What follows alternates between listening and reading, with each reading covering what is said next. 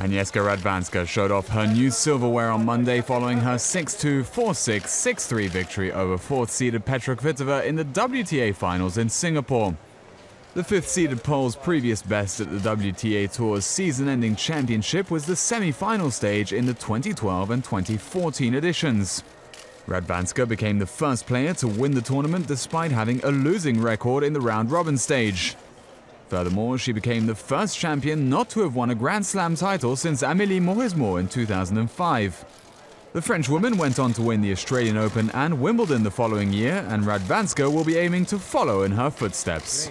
Well, I still really can't believe that it just happened. So, well, definitely the biggest day, and I'm just extremely happy. I couldn't be any better, and of course, I celebrated last night. It was a long night, but I definitely deserve it.